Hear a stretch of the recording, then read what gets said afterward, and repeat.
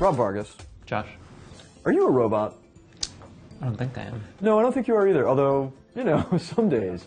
So our cover story this week is about fake web traffic, and it's been the scourge of the internet for a while. We did a very deep investigation, a really terrific bit of reporting and writing about the fact that roughly $6 billion a year spent by advertisers is clicked on and viewed by robots. Yeah.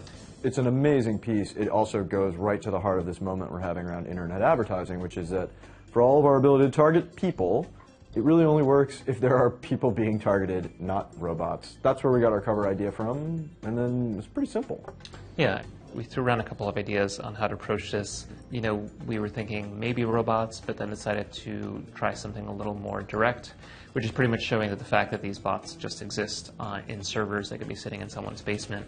So we started with like a very rough sketch of the idea, then went to a photographer to actually shoot it.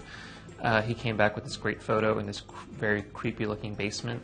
We covered the server in stickers and made it seem like it was a fan of all these companies that have actually been losing tons of money. And in the end, we sort of split the headline up into an animated section, which was attention advertisers, and then below, in very kind of straight type, meet your audience with a short deck. And we thought it worked pretty well. We've got a ton of stuff this week that is on the news, including opening remarks about VW, which really dives deep into the German culture and the fact that, you know, VW is a company almost apart from all other companies in that it has government shareholders as well as regular shareholders, and looks at how this kind of thing, how the emission scandal can actually come about. It's a really smart piece done in a really tight deadline by Brendan Greeley, who is our resident Teutonic master. We also have a really, I think, pretty interesting piece about the smartest, greenest building in the world, which is the Deloitte headquarters in Europe. And basically, this building anticipates everything an employee could do.